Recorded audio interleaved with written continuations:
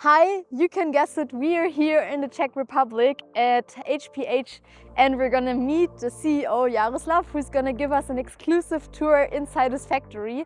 I'm gonna collect a shark, but first we're gonna inspect how a shark is born. See you later!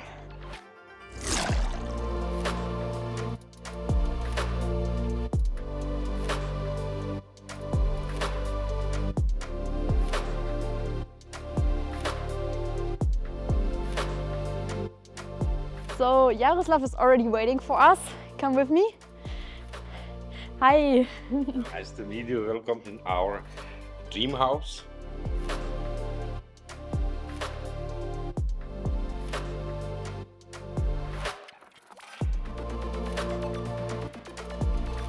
I'm super excited to see what it looks when the glider is manufactured. A nice little detail here. Whoever is good in biology may know that a shark has 5 to 7 gills, and this is also an analogy here on this glider. Very good glider, which can be a little bit predator. Yeah. And it was my life dream to be so perfect like previous glass legal company. And as a 𝗗𝗶𝘀𝗰𝗶𝗹 pilot, I can totally agree with you. So let's head straight into the assembly, I guess, and see how this one is manufactured. So Jaroslav, where are we now? We are in laminating shop, which is basically biggest room in our company. It's about 1,000 square meters, and we produce here main parts for our gliders. This means wings, fuselage, of course small parts too. So the name Alcatraz here may be from the lack of windows, but this has a reason, because we're here laminating with temperature critical materials, and in order to keep a constant temperature throughout the day and the year, we have on the south side of this building no windows. Check it out. So in summertime, Jaroslav told me that they produce 70% of their electricity from their solar panels.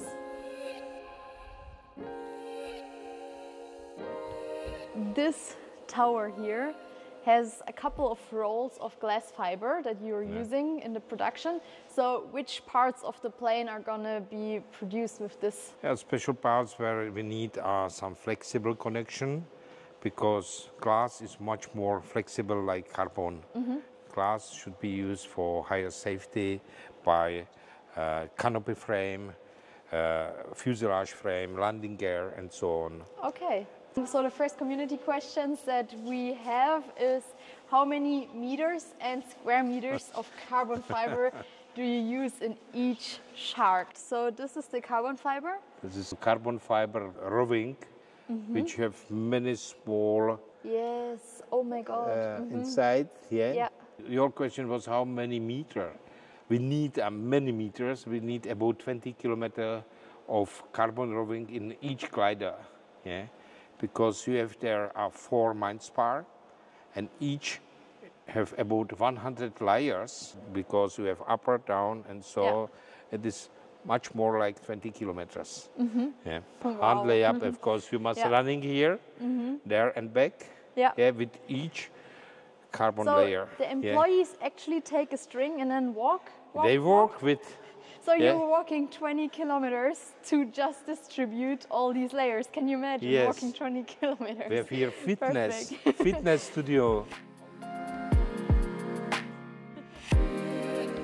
So we just saw the materials which you use for production of the main spar. What I see here needs a little bit more explanation.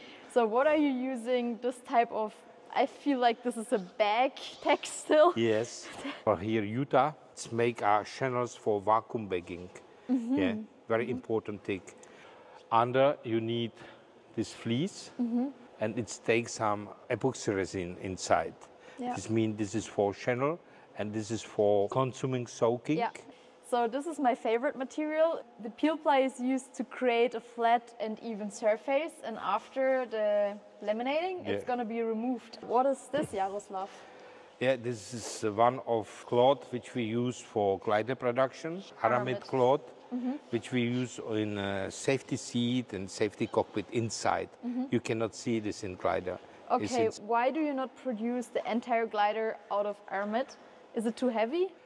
Everything together. It's not too heavy, it's too strong. You cannot normally kit it. Very dangerous are small parts of this for breathing. Now we are here at the main character. This is carbon cloth, which have a very high stiffness. It's for mine design of fuselage and wings. This is typical material for today high performance glider because stiffness is much higher like glass and you can make good, strong gliders. Yeah. And I see here there's the mixture out of Kevlar and carbon fiber. And we have seen earlier in the broken nose that I showed you, this is the reason why you use it, because if you used only the carbon fiber, the edges would be much sharper and you could hurt yourself. Let's go and see the next step. So I don't know if you have wondered this before, but how does the white fiber turn into green? It's simple. You put there epoxy resin, and this white color, it's coming in like in glass. You not see this, and by several layers, it's a little bit green, because glass is basically a little bit green. Yeah, and you can see here on the fin different layers. This is glass. Play is over. Yeah. Inside is foam. It's for stabilization. Yes. Sandwich platform. Here's one piece of carbon. You can see here some special glue, which is protection for water, because we have here tanks for waters. Why it's just a fin of glider designed from glass? Because of the antenna, or? Correct. Oh. For antennas. Cool. Because carbon is not very good for antennas. Yes. And we put here about 4 or 5 units of antennas exactly in fin. Where's the other half? Why do you not produce it as a whole? We produce 2 halves because it's more simple. Cannot put everything together in one step. And you can see now left side, and all glider is usually designed so that in one side is just layup. And this layup, interesting, is hand layup. People must take a cloth, put their resin with rolls, and putting with molds, negative mold, and vacuum bag on it. After it's ready, we start with ribs. This is, for example, aramid box for metal white. If you fly solo or 2-seater, you need some weight in the fin. It's coming here. And then you need in fin some water. We have here two water tanks. Yes. Yeah. And for this reason is here another color. Here are micro balloons inside, and this water is compensation water in wing. And this water make compensation for weight, pilot weight. Yeah. Yeah. I think the question that most of us want to know, Jaroslav, is how long does it take you or the workers to finish the whole plane? And one glider cost us at least 9 months work. So when a shark is born, it takes 9 months. So similar to a human baby. Yeah, at least. We're going from fuselages to the wing. And as you see, it's a complete different thing. Here is much more important accuracy. For this reason, we need a complex molds. We're starting production from this pin and this bushing. Yes. This is very fierce part of all glider. This must be exactly made, and this bushing have tolerance H6. This is most complicated thing. You must find fixed point for this pin and fixed point for this bushing. If you have 2 fixed points, then the rest is easy. So this room is my favorite one because this is nice and warm and cozy. Yeah. So this is the perfect Julia temperature. Yeah, 35 degrees. And you can see here mine parts for wings, yeah, after laminating in negative mold. Each mind spar must be exactly the same. And this is how a shark is born.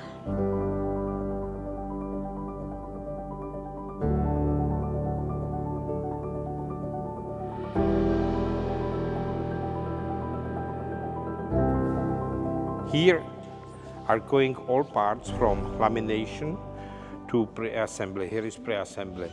And here we cut all wings and fuselages on exactly shape. And we put wings and fuselage first time together. Yeah. All production mind trick is that you make a little bit bigger part, yeah, because you cannot cut cloth and resin exactly. Make part a little bit bigger, and then you must cut it by hand again. Handwork. Yeah.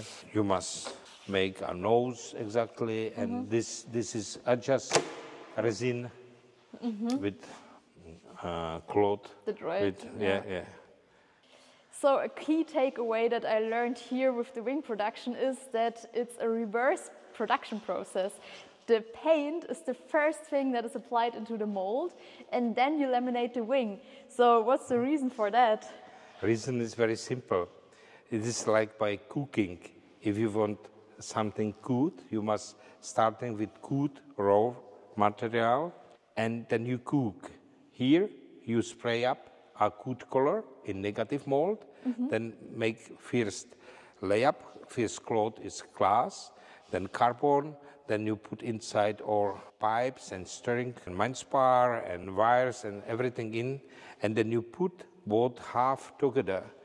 And if you working exactly, you have good wing. It's very easy process. Yeah, super interesting.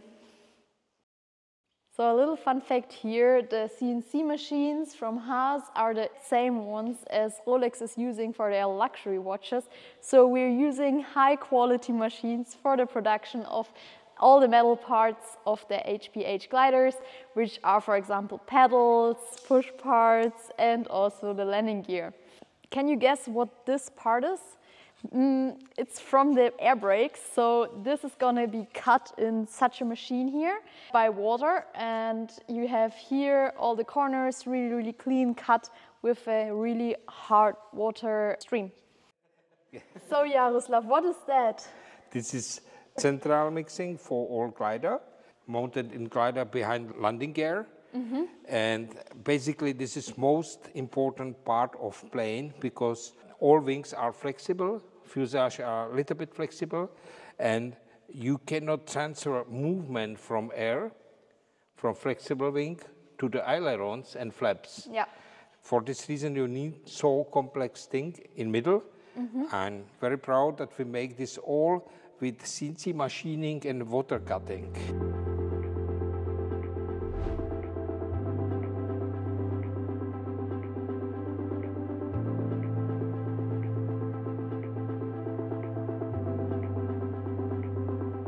So we're finally in the final stage of the assembly. What we can see here are various cables and the cockpit setup. The engine still has to go into the fuselage. And what we have here is a central computer cable which is going to be connected with the engine. And here you can see all the wiring that's going on in the cockpit. So a glider nowadays is mainly electronics and an engine.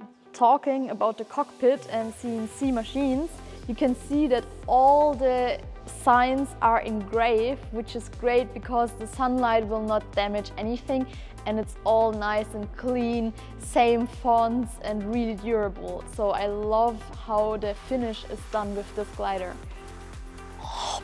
I hope you enjoyed this factory tour. In the next video you can see me actually flying the shark for the very first time, and in this video you can check out the evolution of the shark, going from libelle to this predator. Thank you for watching and see you next time. Bye!